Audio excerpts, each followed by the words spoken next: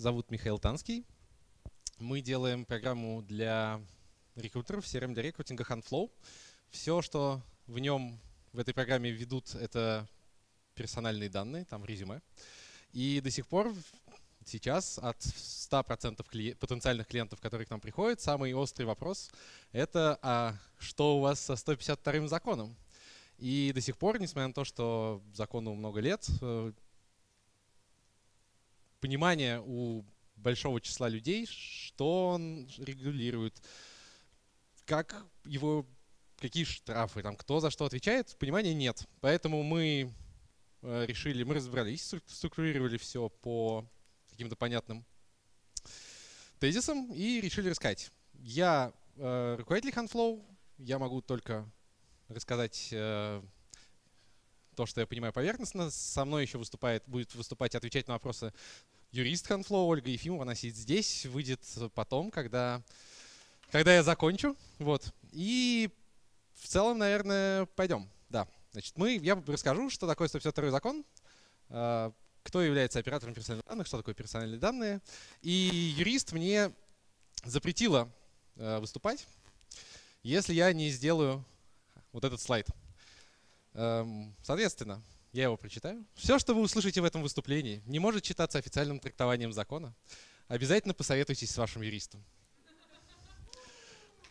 Теперь к делу. Значит, нет, не сделаю. Значит, теперь к делу. Хочу начать с общей картины, потому что понимания этой общей картины ни у кого, у большинства людей нет. Значит, что вообще регламентирует этот закон? Значит, есть субъект, это физическое лицо, и у него есть информация, которая его характеризует, это персональные данные. Значит, есть оператор, это кто-то, кто хочет эти данные обрабатывать тем или иным способом. С точки зрения закона он должен обрабатывать их с какой-то целью и в течение какого-то срока. Значит, это он может делать в целом концептуально только отправив запрос согласия на обработку персональных данных субъекта. И только если субъект дал согласие, соответственно, после этого оператор может пойти и обрабатывать эти персональные данные. Сейчас я немножко углублюсь в каждый вот этот вот кусок и потом еще раз покажу общую картину. Значит, кто является это самый главный вопрос. Кто является оператором персональных данных? В целом являемся все мы. Если вы записали телефон друга в телефонную книжку и позвонили ему, вы оператор персональных данных. Если вы записали, кто-то вас попросил купить билеты на сайте РЖД и дал вам свой паспорт, и вы куда-то в книгу записали, вы оператор персональных данных этого человека. Но волнует, конечно, не физические лица, а юридические лица. Ну и государственные муниципальные учреждения тоже обрабатывают персональные данные ежедневно десятками тысяч раз. Этого я касаться, вероятно, не буду. Вот, значит, что вообще такое персональные данные? Что к ним относится? К ним относится любая информация, которая позволяет определить человека. Например, фамилия, имя, телефон, паспортные данные, пол, фотография. И вот среди всех вот этих данных персональных, которые бывают у субъекта, есть специальные, отдельная категория персональных данных, обработка которых возможно только с письменного согласия. Это национальность, религия, биометрика, интимная жизнь, политические взгляды. Вот, значит, это вы можете делать только когда у вас есть письменное согласие на бумажке, оформлено должным образом, а о форме письменного согласия я тоже в конце скажу, что оно должно содержать. Значит, какие существуют виды обработки? В целом, все, что вы можете сделать с персональными данными, категоризировано и признано каким-то видом обработки. Например, с точки зрения закона, если вот прям его трактовать буквально, то если вы шли по улице, нашли чужую визитку, взяли, кинули в костер и сожгли, вы стали оператором персональных данных вида уничтожения. Поэтому все, что вы делаете, это, собственно, вида обработки. Вот, и перед тем, как перейти дальше, я вот еще раз показываю общую картину, что, значит, есть кто-то, у кого есть данные, есть кто-то, кто хочет их обрабатывать, он у него спрашивает, тот дает, и только после этого, с точки зрения 152-го закона, можно обрабатывать персональные данные. Значит, в целом я общую картину нарисовал, дальше более туда в детали. Значит, что вообще из себя представляет 152-й закон? Вообще ему больше 10 лет, он принят в 2006 году. Реестр операторов персональных данных тоже создан 10 лет назад. Извините. выключу вот так. Да. Да. Значит, простите, пожалуйста. Значит, реестр персональных данных, операторов персональных данных тоже создан очень давно, но год назад началось такое всеобщее волнение. Это случилось потому, что с 1 июля 2017 года ответственность за нарушение законов была ужесточена. И что это было? Раньше, если было какое-то нарушение, то юридическому лицу просто определяли штраф от 5 до 10 тысяч рублей. Он небольшой был, поэтому всем было в целом не очень важно. Значит, стало так. Все нарушения разделились на 7 составов. У каждого состава есть свой штраф. И штрафы увеличились от 15 до 75 тысяч рублей. И самое главное, что за каждый случай. То есть если вы случайно потеряли 20 распечатанных резюме, кто-то нашел, пожаловался в Роскомнадзор, и Роскомнадзор признал вас виноватым, то это 30 тысяч рублей умножить на 70 потерянных резюме. То есть штрафы сильно увеличились, поэтому все стали паниковать. И я сейчас очень быстро пройдусь по каждому из этих составов правонарушения. Вот меня за месяц Оля не смогла натренировать, чтобы я вместо преступления начал говорить правонарушение. Вот, значит, 7 составов правонарушения, и там есть сверху то, как это называется, а здесь что конкретно, какой-то пример. Значит, этот состав — это когда вы взяли, чтобы, например, телефон, чтобы доставить пиццу, а потом спам начали рассылать, то есть вы обрабатываете не с той целью, соответственно, штраф до 75 тысяч рублей. Следующий — это когда у вас согласия нет, а требуется согласие. Или в согласии что-то, какого-то обязательного блока нет, а вы при этом пытаетесь обрабатывать. Значит, это штраф до 50 тысяч рублей. Следующий шаг — это когда у вас, в смысле, следующий состав, это если, например, вы должны опубликовать политику конфиденциальности, а вы ее не опубликовали. Тоже 30 тысяч рублей штраф до 30.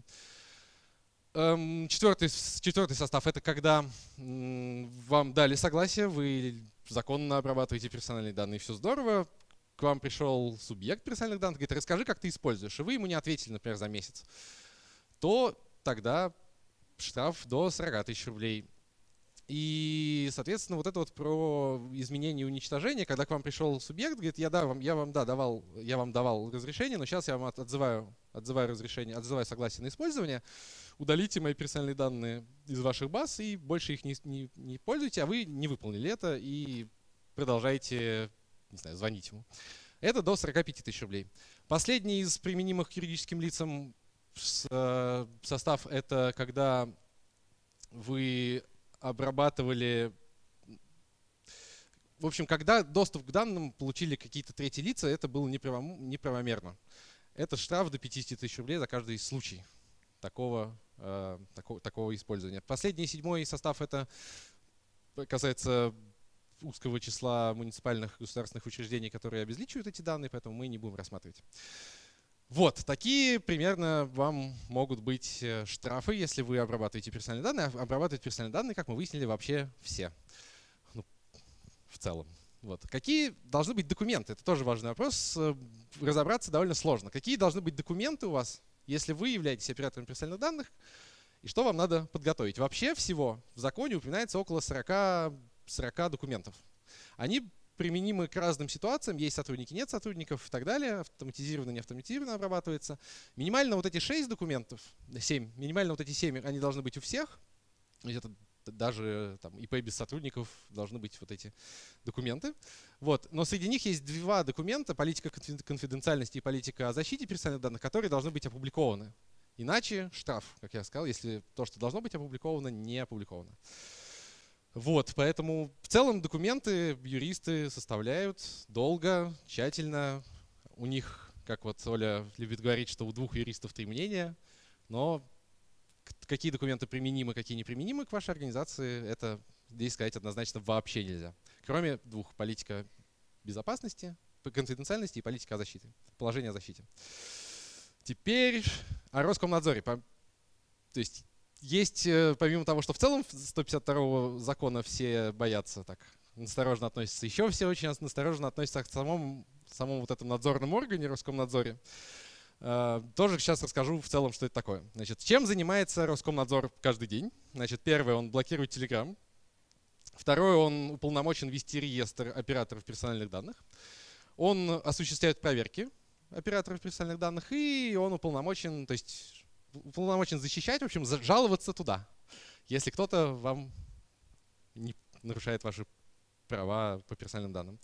Вот, значит, Роскомнадзор, надзорное ведомство, он только занимается как бы ведением реестра, исполнением каких-то действий по защите. Есть такой реестр операторов персональных данных, этого тоже все боятся. У нас там, больше половины клиентов очень тяжело, трудно, ну, в смысле, очень переживают о вот этом реестре персональных данных, реестре операторов персональных данных. Мы прошли через регистрацию, через процедуру регистрации. Хантфлоу — это оператор персональных данных, внесенных в реестр. В целом это ничего страшного. Я в следующем, чуть позже расскажу о том, как это все происходит, не очень сложно. Вот, значит, есть юридические лица, которые могут не уведомлять Роскомнадзор и не добавлять себя в реестр. Это вот те, кто может, но самое главное здесь без автоматизированных средств. То есть если у вас есть компьютер, и вы там хоть что-нибудь, там, не знаю, договоры храните, то вы, оператор персональных данных, вы должны уведомить Роскомнадзор и добавить ваше лицо в реестр. Вот. Ну и если вы без автоматизированных средств и еще вот это не делаете, то тоже можно не добавлять. Для исполнения обязательств по договорам, где субъект — сторона договора. Да. Вот, значит, как уведомить Роскомнадзор? Это вообще очень несложно. Вы заходите на сайт, заполняете на их сайт, заполняете форму, отправляете им, потом есть какой-то некий результат сразу, скачиваете, распечатываете в 2 экземплярах и везете лично в территориальную часть Роскомнадзора, территориальный орган Роскомнадзора. Они подписывают оба экземпляра, один отдают вам, один забирают себе, и очень довольно быстро, через 15, если не ошибаюсь, календарных дней, то есть очень быстро, они добавляют запись о вашем юрлице в реестр. Это тоже не очень страшно, и почему-то все очень этого боятся. Еще боятся проверок Роскомнадзора. Расскажу в 2 словах. Значит, первое — это что они бывают плановые и внеплановые. Роскомнадзор каждый год публикует календарь проверок по всех, кого он будет проверять. Документ готов. Документ всегда есть онлайн, можно посмотреть, есть ли там ваша организация или нет.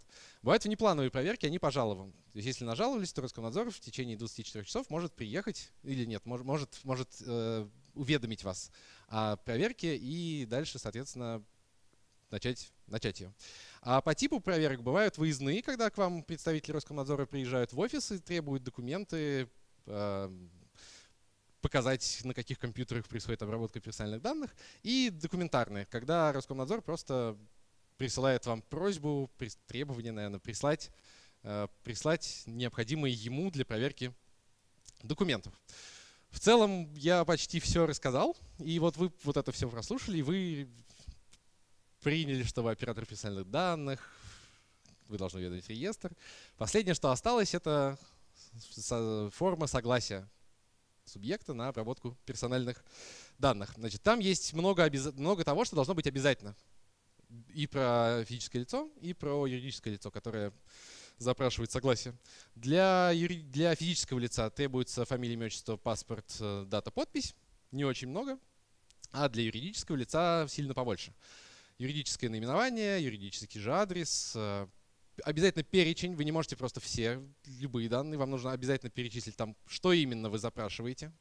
То есть если вы говорите, что вам нужен паспорт, а спрашиваете СНИЛС, это уже незаконно. Такое согласие может быть подвергнуто Роскомнадзором сомнению, и вам может вменен штраф быть. Значит, перечень, способ обязательно должен быть указан отзыва, прям процедура, что значит, если вы хотите отозвать согласие, то напишите такое-то письмо, вот прям процедура, как субъект может отозвать это согласие.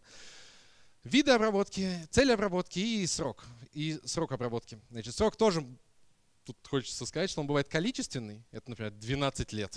Потому что вы согласие берете на 12 лет, после этого должны уничтожить или повторно согласие запросить. Или до достижения цели, например, до трудоустройства. Соответственно, когда вы трудоустроились, например, вы резюме забирали, резюме надо уничтожить. Вот. Дальше. Есть случаи, когда согласие получать не нужно. Значит, есть такой первый пункт, когда данные общедоступны. Я про это отдельно расскажу позже. Что такое общедоступные данные вообще? Значит, для заключения и исполнения договоров, для суда, исследований в каких-то других ситуациях и для исполнения, значит, для трудового, да, нет? Да, для трудового договора тоже. То есть если вы храните у себя только трудовые договоры, то вам не нужно получать письменное согласие, потому что в целях исполнения трудового законодательства. Что-то такое, да. Как-то так этот закон называется. И вот мы в Хантфлоу сталкиваемся ежедневно вот в этих ситуациях при рекрутинге. Хантфлоу — это программа для рекрутеров, поэтому мы отвечаем на эти вопросы. Значит, нам видится три случая, откуда попадают резюме. Из джоб-сайтов, соцсетей и кадровое агентство вам предоставляет его.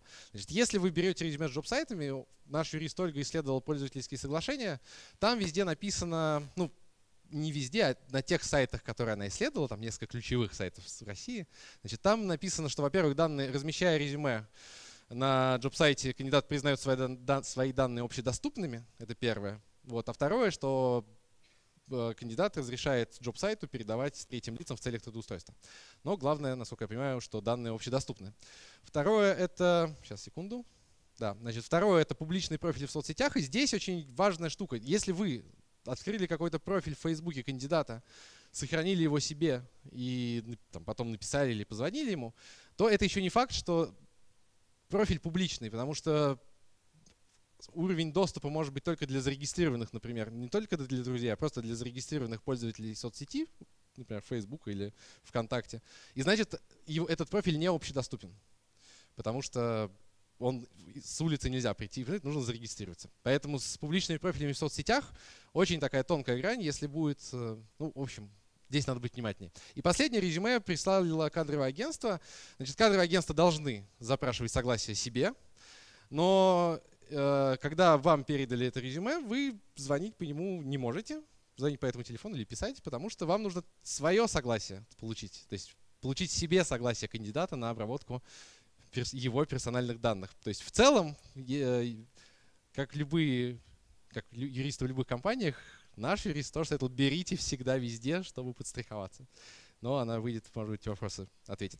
Есть еще последнее, что я хочу сказать, что вот у нас тоже в 2017 году после этого закона, после введения, ужесточения наказаний за этот закон, по этому закону, много клиентов стало запрашивать функциональность запрос согласия на обработку онлайн, чтобы можно было, ну, у нас рекрутинг, там десятки резюме, сотни ежедневно, тысячи в некоторых компаниях, поэтому классно, чтобы не надо было возиться с бумажками, и до вот момента трудоустройства снился паспорт вот этих страшных данных, если это просто телефон ФИО.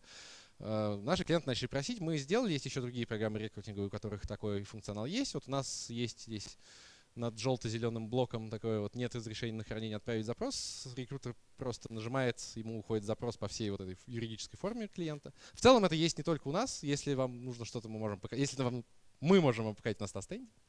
Вот, в целом это тоже довольно такая популярная сейчас функция начинается. Я, в общем, все рассказал, что знал. Наверное, можно позвать Олю. Если есть вопросы у кого-нибудь или нет? Да, если вопрос, да, все. А я тогда отхожу. И Николе вопрос? Давай. Да, раз. Привет, меня зовут Митя, я разработчик. Привет, меня зовут Миша, я дизайнер. Похлопаем. Да, ну спасибо тебе, наверное. Давайте похлопаем все-таки.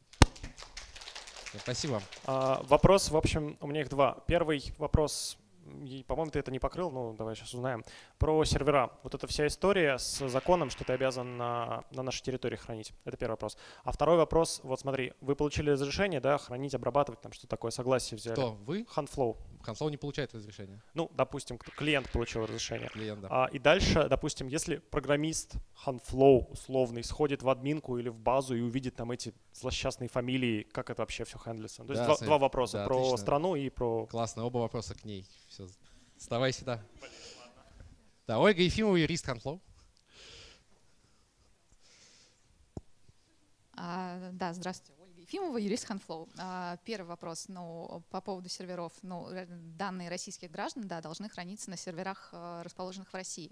А какой-то конкретный вопрос? Сервера Хантфлоу находятся на территории России? Или вопрос был не в этом? Второй вопрос, что делать программистам, да? Работать с закрытыми глазами. Ну, на самом деле есть такое понятие еще, как обработка персональных данных по поручению. То есть, да, когда вы получили согласие, но фактически может обрабатывать именно вот программными, да, какими-то действиями другое лицо, ну, потому что вы не обладаете специализированными знаниями, и тогда вы заключаете договор с каким-то юрлицом, которое по поручению вашему обрабатывает, и тогда лицо, которое обрабатывает фактически, да, вот этими действиями, оно не должно получать согласие у субъекта. Единственное, что такое лицо, которое обрабатывает по поручению, оно несет ответственность перед вами, а вы уже перед субъектом персональных данных. То есть нужно быть просто осмотрительным в выборе своих подрядчиков.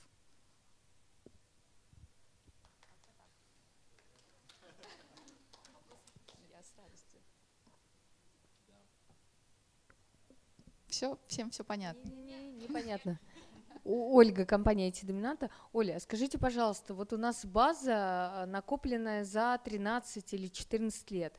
Там хранятся резюме с джоб-ресурсов, социальных сетей. Это нам, получается, нужно у всех этих 50 тысяч человек запросить разрешение, то есть признаться в том, что мы храним эти данные. И ну, признаваться не надо.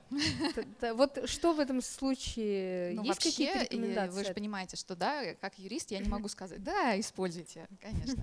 Да, конечно, надо собирать согласие.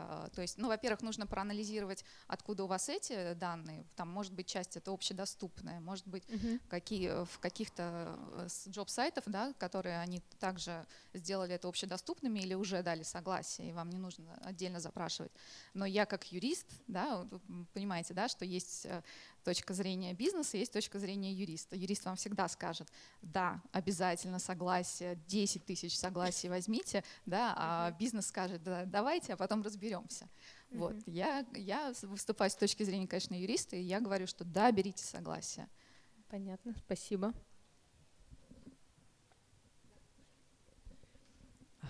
Добрый день, Елена, компания «Наука».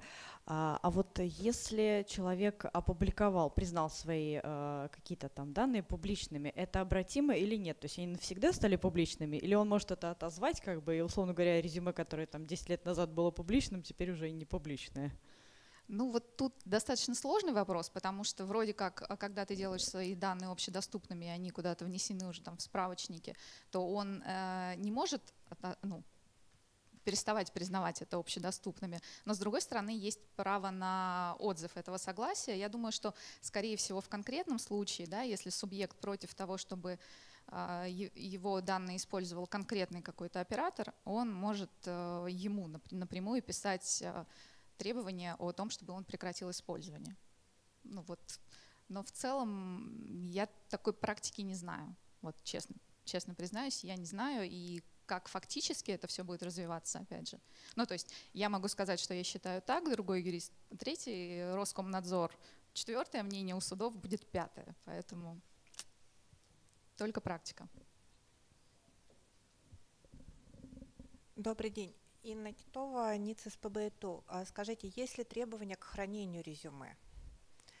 Ну, мало того, что они есть, да, ну, наверное, раньше они не было понятия «доступны», да, там, 10 лет назад, до того, как возник там, HeadHunter, там, Job, да, когда мы храним эти все резюме, бережем, кандидаты уходят, возвращаются, и вот это вот круговерть. И я знаю просто пример одной компании, которых оштрафовали за хранение резюме неправильное. Ну, хранение – это один из видов обработки персональных данных, поэтому, конечно.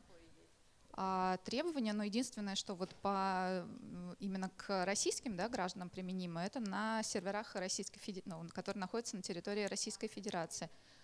А в бумажном виде, ну, то есть там есть какие-то технические требования, то есть они не должны быть в общем доступе лежать, да, должен быть такой документ, как порядок предоставления доступа к этим резюме, должен быть обязательно список лиц, которые допущены к хранению, обработке, вообще к этим резюме. Ну, то есть это все должно предусматриваться внутренними документами, и вы их должны соблюдать. Но, разумеется, они должны в каком-то отдельном месте, плюс нельзя, наверное, хранить вместе персональные данные, которые не должны храниться вместе по целям обработки. То есть, да, если в одной там стопке у вас хранится и там, данные сотрудников, и данные кандидатов, наверное, это не очень правильно. Но в целом каких-то прям вот они должны храниться на дискете, запертой в сейфе, такого, конечно, нет. Не знаю уже, какие.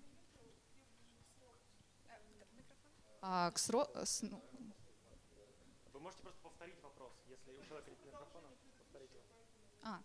Ну, соответственно, хранения у нас хранятся они, когда согласие дает субъект персональных данных, там предусматривается срок, в течение которого вы можете обрабатывать. Хранение — это один из видов обработки, соответственно, и храните вы столько, насколько дано согласие.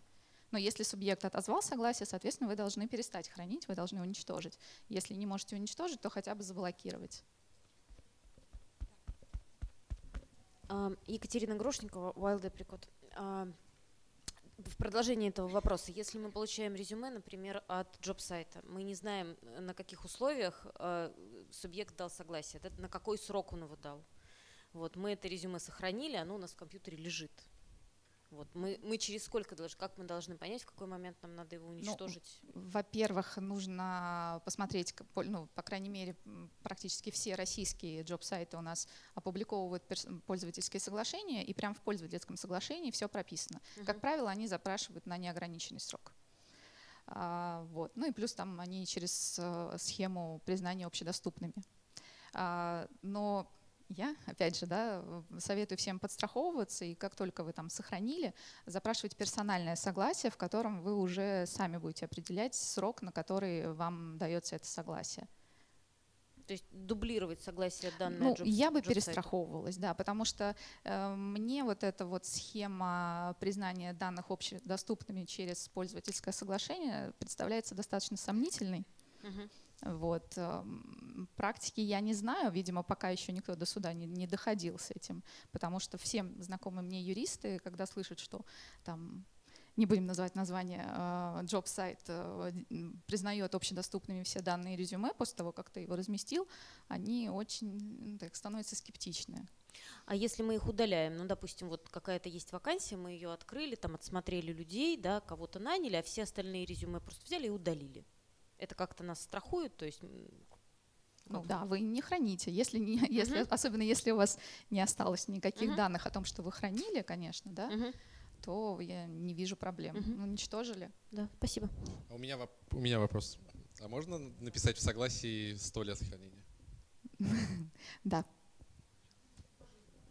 Да, там у есть, меня, можно… Да, простите. У меня вопрос как раз, как работает атака Роскомнадзора на людей. В смысле…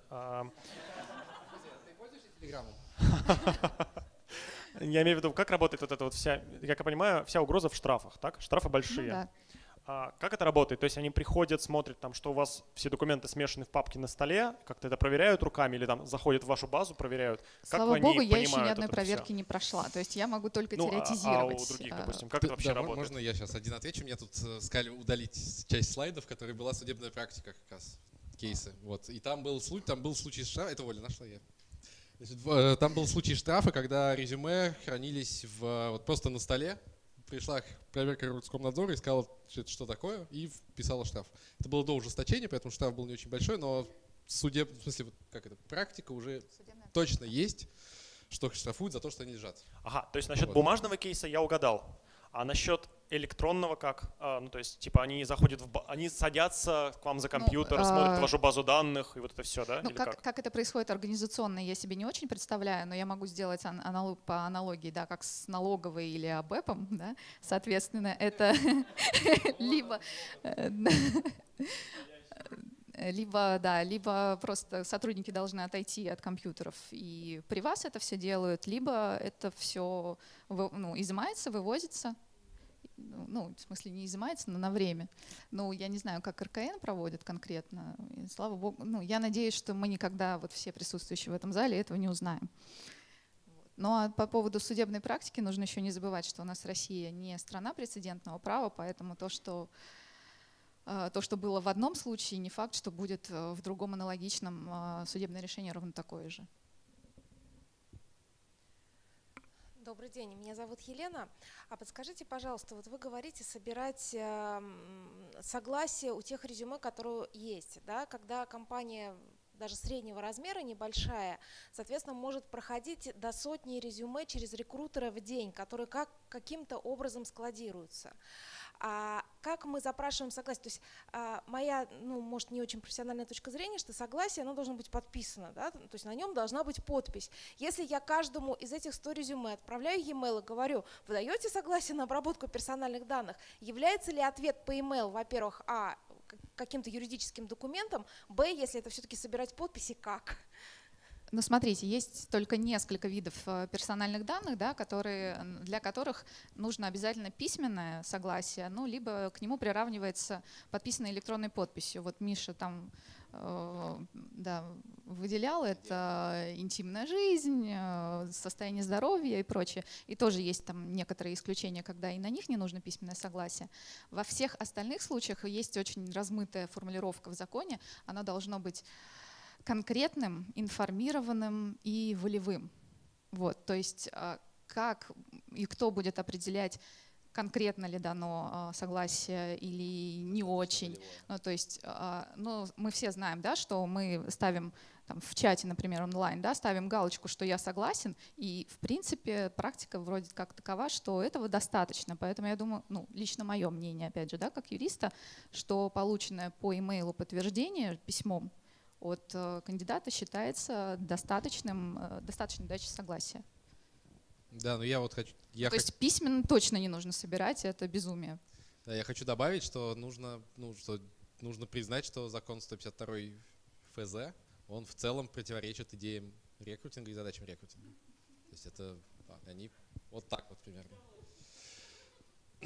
Юрист тебе не мешает? Мне мешает. Меня зовут Анна, компания Grid Dynamics. Скажите, пожалуйста, повлияло ли или повлияет ли на ваш продукт грядущие изменения в законах о персональных данных в Евросоюзе?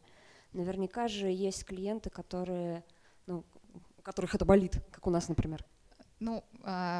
Очень мне страшно отвечать на эти вопросы, потому что пока что никто ничего особо ясно не понимает с ГДПР.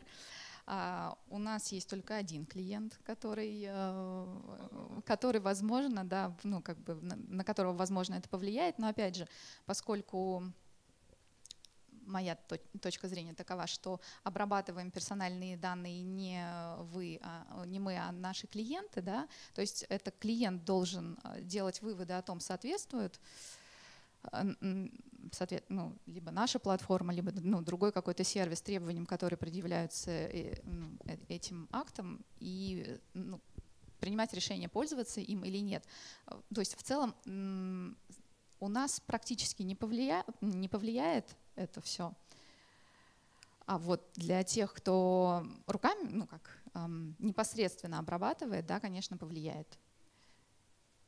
Вот более конкретно про ГДПР я, наверное, пока что не могу рассказывать, потому что оно, во-первых, не вступило в силу, во-вторых, еще нет никакой практики. Я так понимаю, что там половина, в принципе, HR-сообщества и юристов, и технарей пребывает в шоке и не знает, что делать. То есть какие-то конкретные минимальные меры, да, понятно, а к чему это все приведет, пока никто не понимает.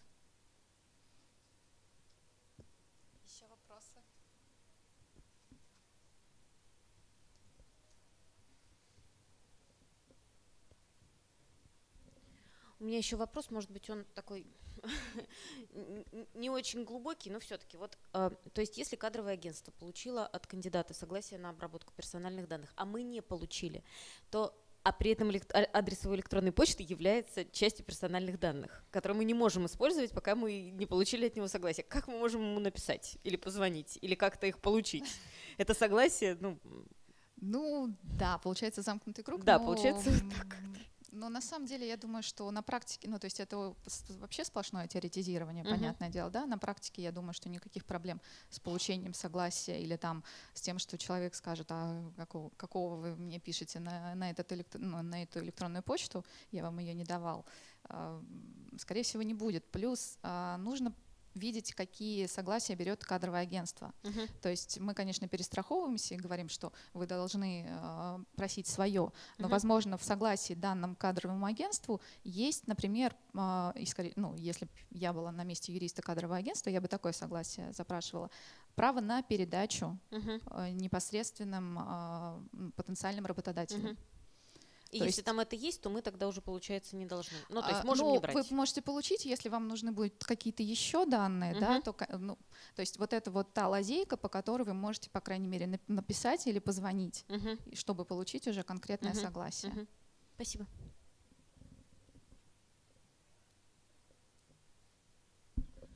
Владимир, у меня такой вопрос. Что должно быть уничтожено при отзыве согласия? То есть, что попросили уничтожить, ну, то есть все материальные носители и со всех ЭВМ. Ну, то есть информацию какую-то для статистическую какую-то можно оставлять или должно быть уничтожено полностью резюме, допустим? Если отзывается согласие, то полностью резюме, конечно, да.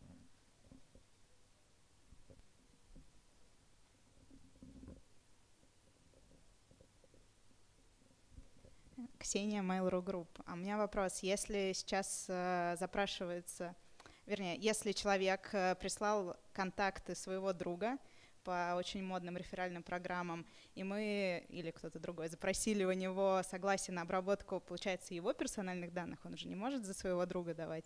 Как вообще правильно реализовать тогда такие программы?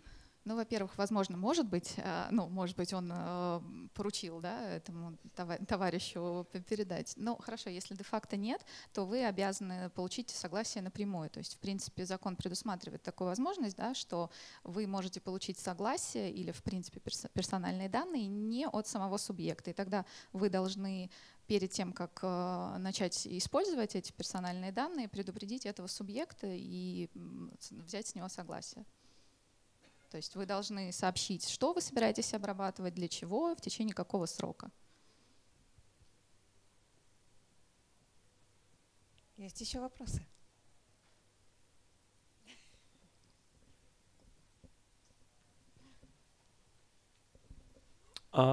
Хорошее есть что-то в этом законе? Номер. Да нет, ну почему? Вы же все время, вы перестаньте смотреть на него с точки зрения рекрутеров и посмотрите как субъект персональных данных. Это же все сделано для того, чтобы ваши права защищались, чтобы вам... Это же не против рекрутеров, да, соответственно, закон, а скорее против того, чтобы использовали для массовых рассылок, чтобы вам не звонили, когда вы не давали этого телефона никому. Рекрутеры, в смысле, что ну, то есть, смотрите, давайте что-нибудь хорошее, может, найдем для хорошей нотки. То есть, допустим, я разработчик, да, мне кто-нибудь спамит и использует там какие-нибудь мои данные. Я могу что-то в теории сделать, да? То есть, а что я могу сделать? Да, понятно. Если вы узнаете конкретно, кто вам звонит, как я делаю, когда мне звонят, а я понимаю, что я не давала этим людям свой телефон, я начинаю выяснять, во-первых, а кто вы такие, откуда у вас мой телефон, и на каком... Да. Ну, они не скажут, да. И на каком основании, да. Ну, они, по крайней мере, перестают друг с другом делиться, потому что, видимо, там... Кто-то ставит галочку, что спрашивает, на каком основании обрабатываете персональные данные. Но в целом, если вы понимаете, кто это, да, звонит, то вы можете написать жалобу в Роскомнадзор.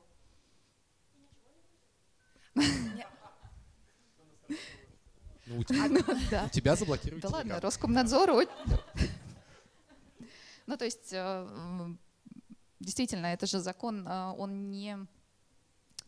принимался с точки зрения, давайте-ка помешаем рекрутерам работать.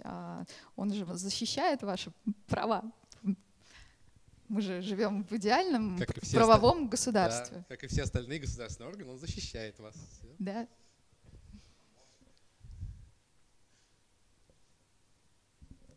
Оль, а можно вот вернуться к тому слайду, где были написаны персональные данные, для которых нужно согласие, специальные, да.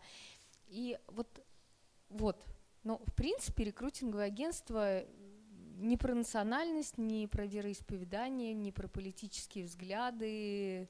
Вот собственно, про эти вещи никакую информацию не обрабатывает. То есть, по большому счету, мы, получается, не должны письменное согласие? Да, мы уже, вот был вопрос Вот тоже, про- я сказала, да? что письменное согласие, нет, вот это именно письменное согласие, которое должно быть написано от руки и подписано, и к нему приравнивается с электронной подписью. На обработку остальных персональных данных достаточно вот этого конкретного, волевого, информированного согласия. В каком виде, что признается конкретным, закон не говорит, но вот, как правило, если согласие отправлено, например, с вашей электронной почты, как правило, оно признается конкретным, волевым, информированным. То есть просто уведомить, по сути, нужно. Да, но только нужно, чтобы субъект персональных данных понимал, кому он дает это согласие, на обработку каких персональных данных, на какой срок, для каких целей и как можно его отозвать. Ну, то есть де-факто, насколько я понимаю, это галка около кнопки, и в этой галке ссылка на политику конфиденциальности. Да? Ну, если в политике конфиденциальности у тебя Да, все цели там написаны. это быть, да. А если я отправила, уведомила, а мне в ответ ничего не прислали, то получается, что я не получила Получается, это что да. согласие? Да. Понятно, Ну, спасибо. то есть у нас презумпция неполучения согласия. Коллеги, у кого еще вопросы есть? Все?